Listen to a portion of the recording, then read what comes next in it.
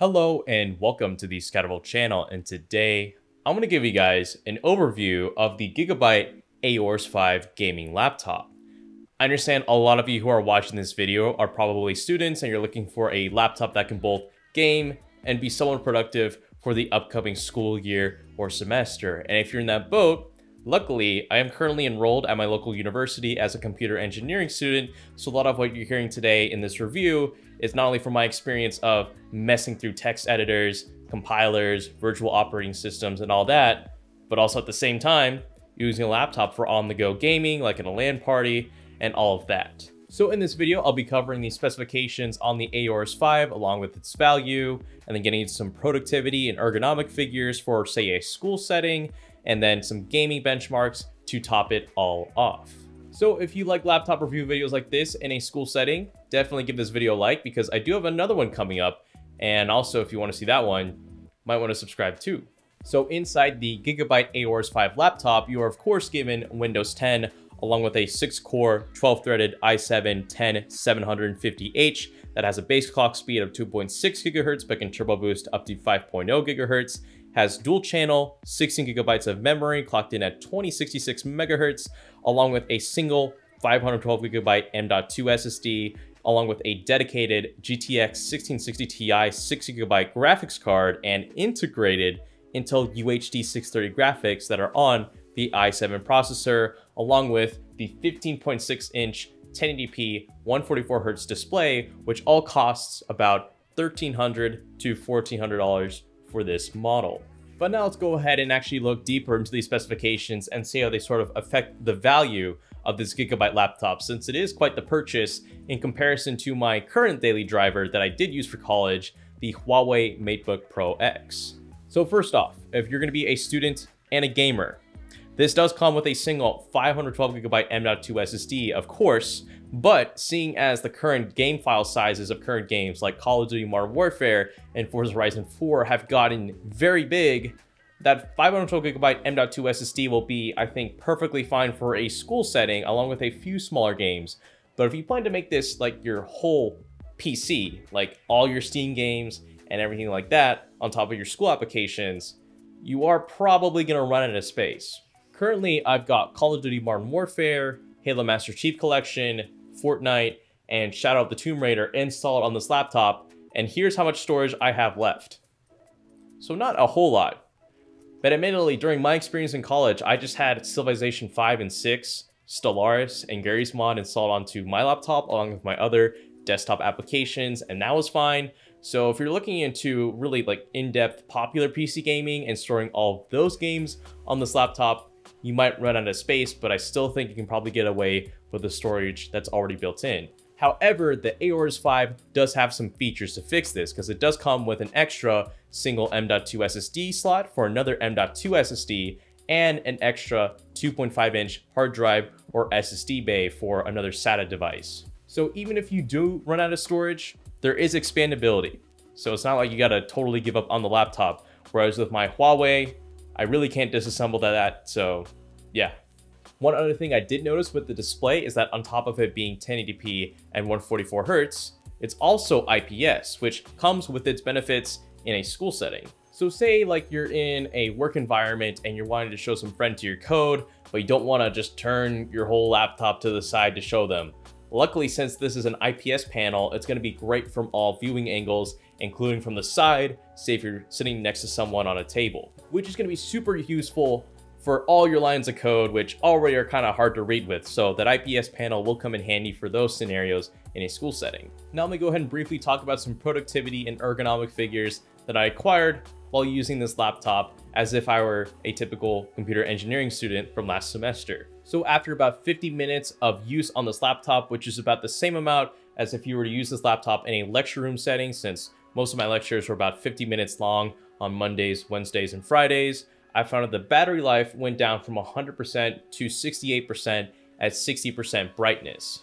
And now it's just going through Google Chrome, making the script for this video, as well as just doing some other things and looking at YouTube on my desktop as if I were not looking at the laptop, and then just going back on it. So the battery on this laptop is going to be quite the sucker. So if I were you, I'd first of all, make sure you go into your power options and have the screen auto turn off every 1 to 2 minutes. and have it go to sleep on battery like every 5 or 10 minutes. Because remember, we're working with an M.2 SSD in this laptop and it's going to boot up like that. So don't feel pressured to have it on for longer than you need to. This thing's just going to turn on instantly. From sleep, that is, not like from a cold start if you were just turning on the computer.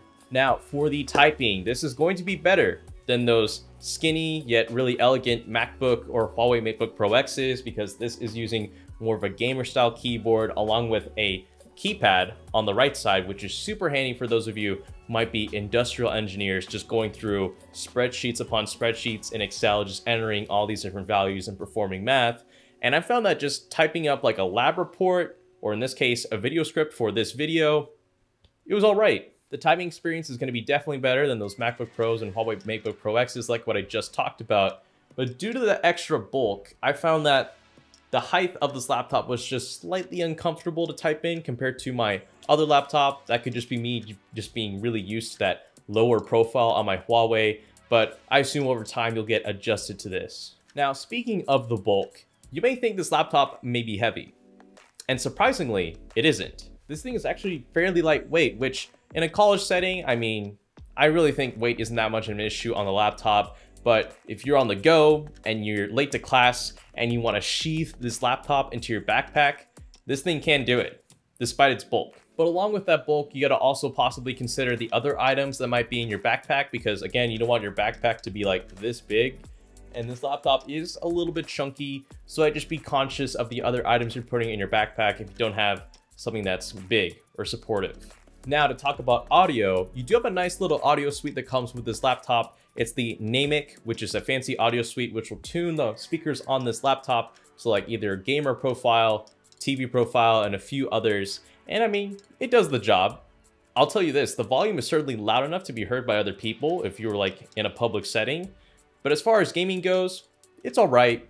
But still, I'd stick it to like a high quality headset like what you do on a desktop, unless you're working with high-end speakers. But also, speaking of audio in another way, this laptop can get a little bit loud here and there.